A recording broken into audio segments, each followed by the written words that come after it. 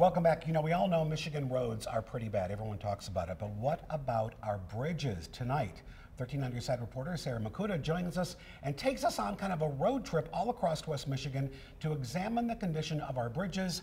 They're in pretty bad shape. You think they're in pretty bad shape, yeah. And I think that that's potentially what all of the viewers are thinking, yeah. But I don't want to give it all away. Okay. It's not exactly the case. Well, you not interviewed exactly. a chief engineer from MDOT about yes.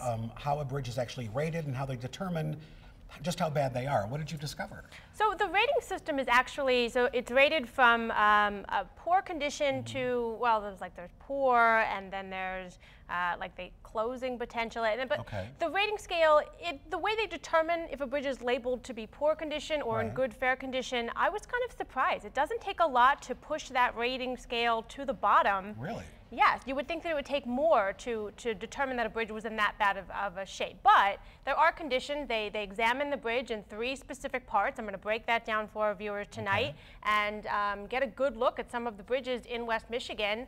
I was very surprised. I didn't know what to expect when I set out to examine the bridges, and I was very intrigued, and I think people are really going to be informed. And you found one that was in pretty bad shape, though. Yes. Now, we've talked about it here.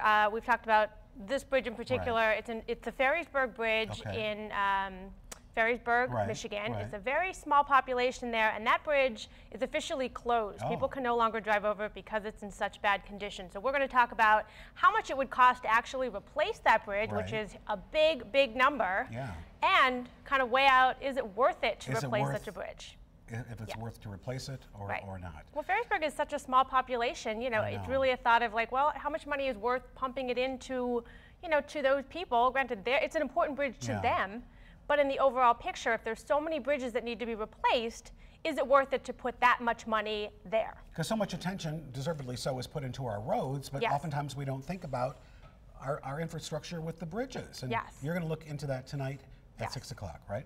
Definitely. All right, you can see Sarah's full report tonight at 6 on 13 on Your Side. I can't wait because I think a lot of people are going to be surprised and maybe, you know, very surprised at what you discovered in your report. I absolutely agree. All right, thank you, Sarah. We look forward to it. Yeah, thank you.